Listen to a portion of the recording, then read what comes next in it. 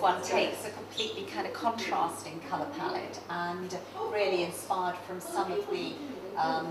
darker shades of sort of woodland and forest. So I've been taking the colour palette of ivy, but it becomes then translated into little capelets, so with echoes of a little bit of Victoriana in it, but using applique techniques, but with painting fabrics,